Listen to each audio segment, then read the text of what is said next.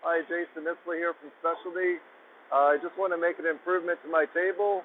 The tabletop itself could probably use a replacement after a bit, but even if I do that right now, I have a primary problem, which is that the base isn't very level, and it causes the tabletop itself to sag. So here I have almost an eighth of an inch in this in the middle, and then tight at the end. So I'm going to try to improve that. Looking at the end of the table, it's probably about a 16th that it's out across the width of the table. So I'll see what I can do.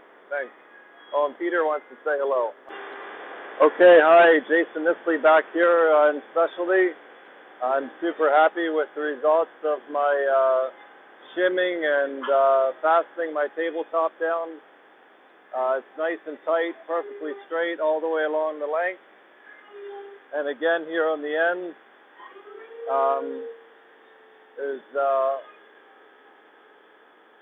no gap underneath there. Very, very happy with that. So the second thing that I needed to do after I flattened out the table was make sure that it wasn't warped. You can have everything nice and straight, but it can still be, one side can be tilted more than the other, so that's why I have the level here. And I carefully leveled it so it's at the same spot in the bubble from left to right. It's not crucial that it's perfectly level, just that it's the same on both sides. Couple things I had to do here. This table was really warped, curving up past the end of my cabinet. And so I actually used this metal strapping and screwed and pulled it down nice, and that brought it down straight. Another thing I'd like to point out, I'll look at this other table. See how there's a gap here at the top of the cabinet? I'll pull down on it here. You can see that gap closed. That's what my table had a lot of, and so I used these metal straps. I pulled down on them good. I kept the metal part down just a 16th or so, and screwed it at these screws.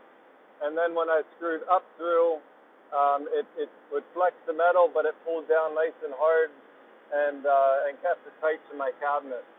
So with that tight to the cabinet, that makes it straight all the way along this part.